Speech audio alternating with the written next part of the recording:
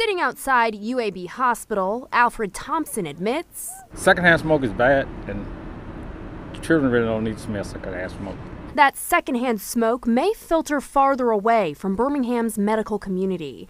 Birmingham City Council is considering an ordinance to designate a health district and prohibit smoking in that area. One thing that a lot of those facilities are having trouble with are not only their patients but visitors and their employees smoking on the sidewalks and in other areas that are adjacent to their physical structures.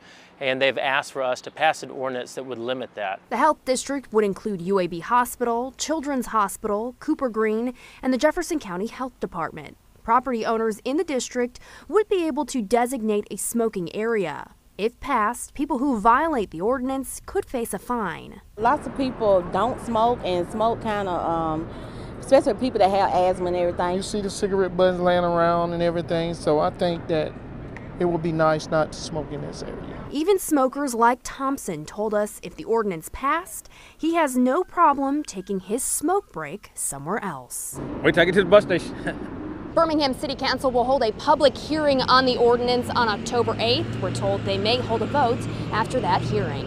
In Birmingham, Mary O'Connell, WVTN 13.